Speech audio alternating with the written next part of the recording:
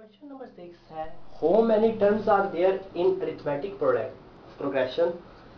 AP in which A1 is equal to 11 A1 या A उन्होंने बता दी कि A की बात होती है A1 is equal to 11 AN is equal to 68 and D is equal to 3 ठीक A1 A के बराबर है फार्मूले में जो कि क्या है 11 है। How many terms are there how many terms कितनी टर्म्स है तो N क्या करना है हमने N क्या करना है फाइंड करना है ठीक है सीधी सीधी A1 हमें मालूम है A1 is equal to 11 N is equal to 68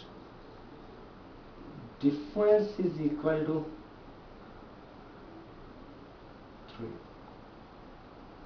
arithmetic progression का हम फार्मूला यूज कर लेंगे N is equal to A1 plus N minus 1 An की वैल्यूज ये पुट कर देंगे सारी 68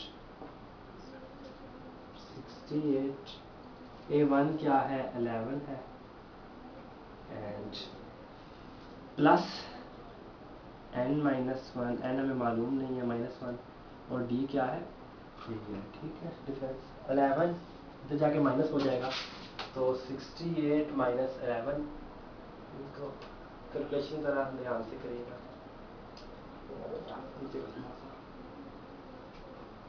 68 minus 11 is equal to N minus 1 into 3। अब 68 में से जब 11 निकल जाएगा तो ये बच जाएगा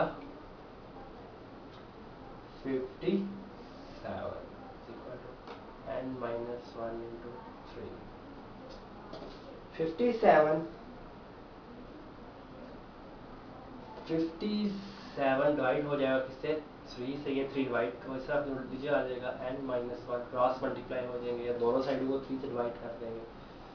अब 57 को जब 3 से डिवाइड करेंगे ये आ जाता है 19 और इस साइड पे क्या है 9 माइनस 1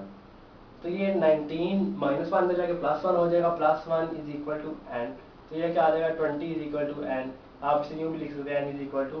20 तो दोनों को N आ गया N 20 आ गया 20 टर्म्स है how many terms are there in सो लिख दें देयर आर 20 टर्म्स तो ये 20 टर्म्स होंगे इसके अंदर अरिथमेटिक प्रोग्रेशन में यही हमारा जवाब है।